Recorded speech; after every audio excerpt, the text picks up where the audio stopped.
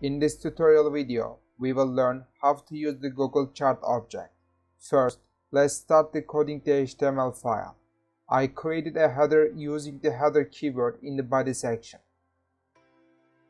I created an object using the keyword div and set an ID.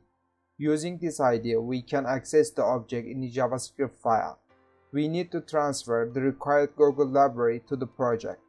I copied the completed version of the project to the Turtle Code Github account. I will share the address with you in the description of the video.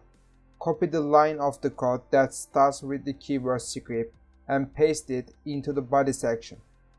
Now I can use the library on the web page in the src section in the project. I will use the keyword script to synchronize the JavaScript file that I will use in the project with the HTML file. I don't need the CSS file for this project. We have completed the HTML code file. Let's start coding the JavaScript file. I will transfer the Google library using the keywords current, packages, and core chart. After this process, I can start using the library fully.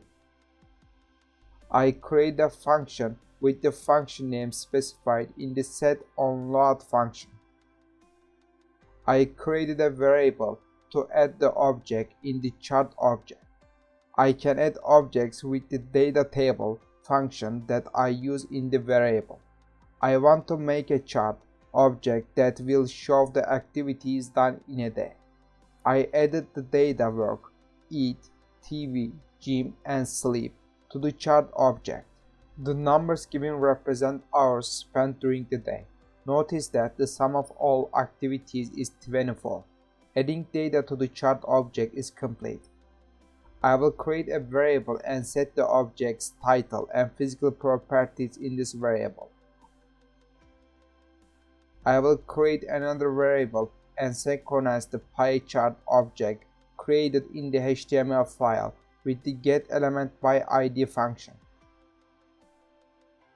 I can use the draw function using the Google keyword in the created variable.